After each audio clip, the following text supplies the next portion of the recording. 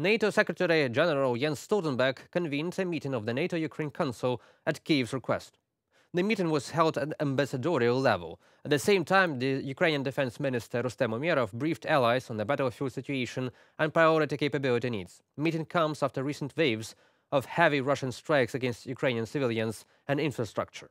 Russia launched missile and drone attacks targeting scores of Ukrainian regions and killing at least 5 people, a day after Moscow's biggest air attack of the war on its neighbor. According to Forbes, Russia spent from $1.2 to $1.3 billion on this missile attack. On Ukraine on Monday, Russia used 127 missiles and 109 attack drones. Air Force Commander Mykola Oleshchuk said earlier. The defense forces of Ukraine managed to shoot down 201 targets, 102 missiles and 99 drones. This is Russia's most massive air attack, Oleshchuk informed. There were more missiles only on February 24, 2022, the first day of the full-scale invasion of Russia. 160 missiles were fired then.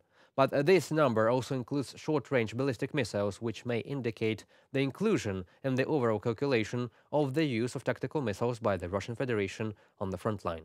Another attack of comparable scale took place on December 29, 2023. At that time, Russia launched 122 missiles and 36 drones, 155 targets at all.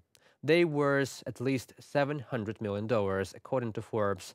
In Monday's attack, Russia used 3 Dagger air ballistic missiles, or Kinzhals, 6 Iskander, or KN-23 North Korean ballistic missiles, 77 Ha-101 cruise missiles, 28 caliber sea-based cruise missiles, 10 Ha-59 and Ha-69 guided air missiles, 3 Ha-22 cruise missiles, and 109 Shahed drones. Even before this massive attack, the head of the armed forces, Alexander Syrsky, reported that Russia had launched a total of 9,627 missiles and almost 14,000 drones over Ukraine.